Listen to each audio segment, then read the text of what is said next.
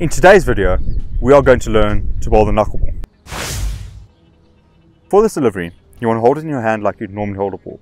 But instead of your fingers going over and around the ball, you're going to pull them back, and the knuckle on your forefinger, your pointing finger, and your middle finger are going to be on the ball, applying the pressure to keep it in your hand. To make this happen, we're going to split it up into 3 different phases. And in these phases, we're going to isolate things and then work them towards bowling it with a full runner. So for the first roll, we need to get used to how the ball feels in your hand when you bowl a knuckleball. So we're going to get into our grip, and then from here, we're just going to really mess around with our arm, do a bit of rotations, work on your wrist, just go around, make sure that it feels comfortable, make sure it doesn't slip out. After about 10 or so seconds, you can release the ball and you go again. You do a couple of sets of this until you're very comfortable with this position in your hand, because it does put a lot of strain on your fingers and it does feel like it wants to slip out every now and again. For the second phase, we are going to be down on one knee to focus just on the arm rotation and to see how the ball reacts from the hand.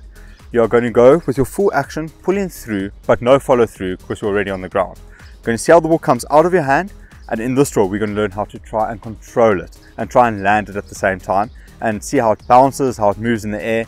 Because with this delivery, it does have a little bit of a wobble, which can make a difficult hit for the batsman. For the third phase, we are now going to move to a short runner. We are going to try and link everything together and still try and hit a good area while bowling the ball. We use a short runner first because there's less momentum and there can be more focus on the action itself and still getting comfortable with the ball in our fingers while we are moving forward and how we're going to get into the crease with it. Once you are comfortable with that, we can now move to our long run-up, our normal run-up, and bowl it from there, trying to hit good areas from there. What you can also do is try and intersperse it with your normal deliveries so that you can get the feel for both. Thank you for watching. If you did enjoy this video, please leave a like below. Also remember to subscribe and hit that bell notification so you can get the info as soon as it releases. And also, if you want to check any of the other variations, please look here.